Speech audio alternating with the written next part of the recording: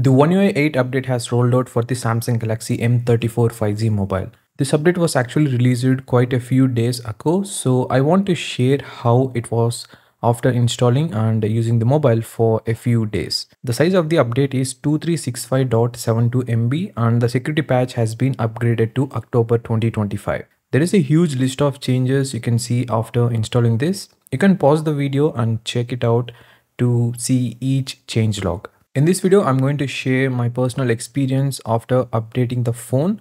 Along with that, I will also show you some Geekbench test results both before and after the update.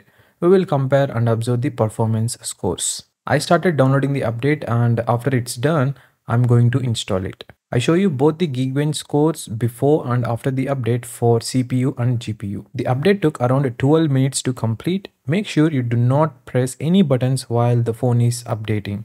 After installing this One UI 8 update, I checked for noticeable changes. You can check out the Samsung One UI comparison video that I uploaded recently for a side-by-side look.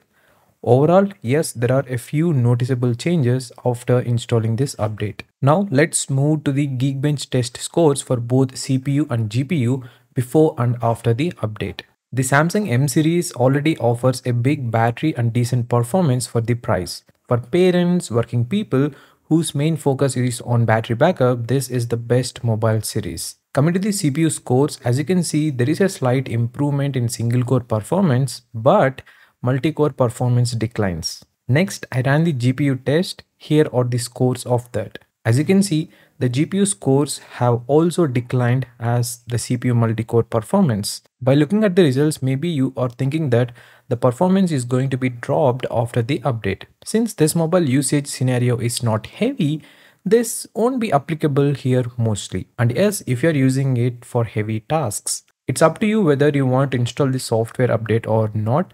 But as a tech reviewer, I have to install and share the user review with you guys.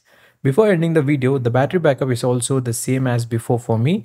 There is no major decline in it and no lags, green line issues or glitches after this One UI 8 update. All applications, files and data are there without erasing. Also, I'll be soon uploading a dedicated long-term review video on how this phone performs after all these many years. So if you don't want to miss that, make sure to subscribe to the channel and tap the bell icon beside it. That's it for this video. I hope it was useful and helpful for you. If yes, press the like button so YouTube pushes this video to another person who uses this mobile. See you again in the next one.